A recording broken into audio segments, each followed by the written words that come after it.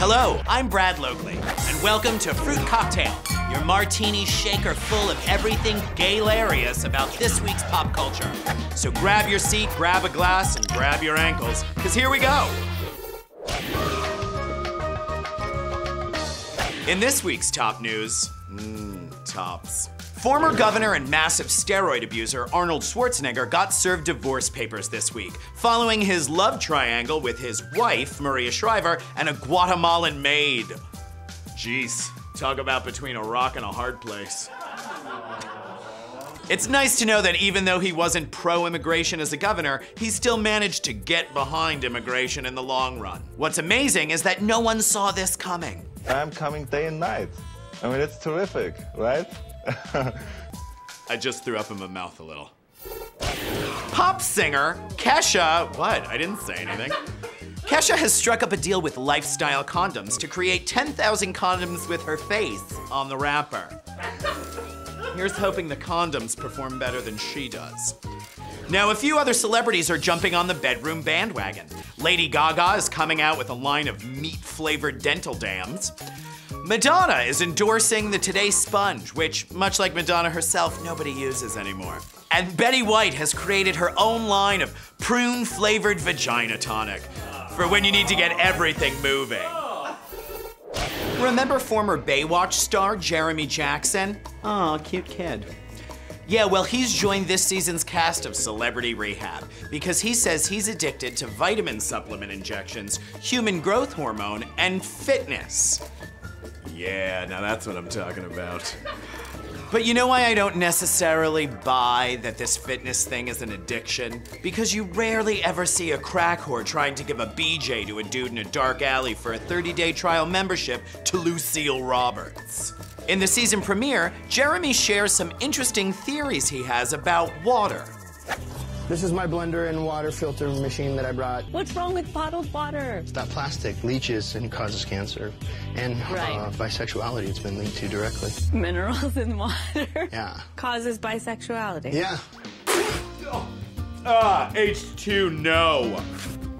Yeah, Jeremy, if your theory holds true, you should know that your brawny body is made up of 60% water. And me likey those odds.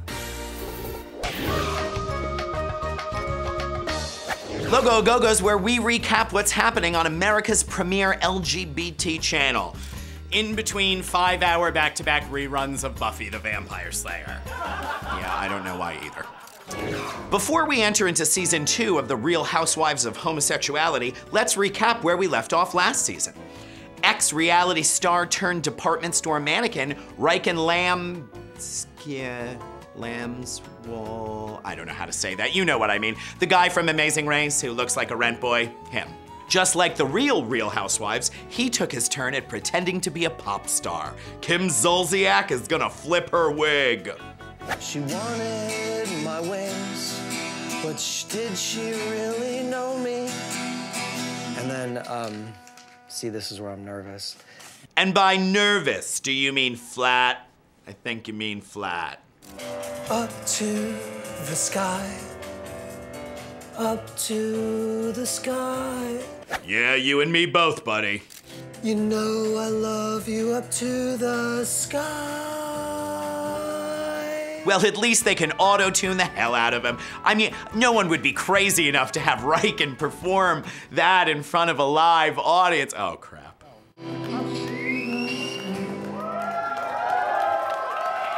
My God, he is sweating like me at a Fred Phelps family reunion.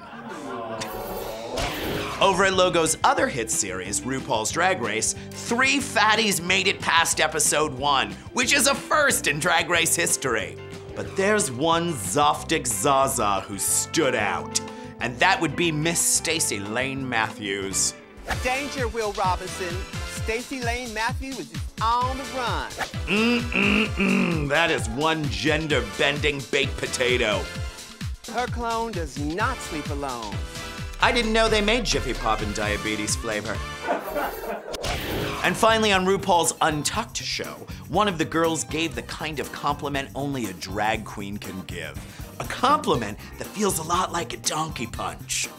Yeah, was. You was baking the cakes. She was shaking the cakes, Miss Thing. I said, there is Mother Thunderpuss. Yes, Mother Thunder.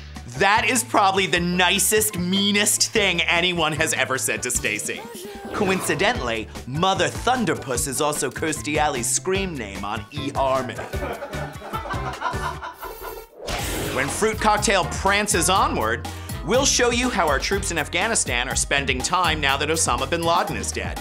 We'll learn that Greece has got talent and that piano has herpes. And find out why Ben Cohen is our breeder of the week when we return to Fruit Cocktail. Don't go anywhere, or we'll talk about you.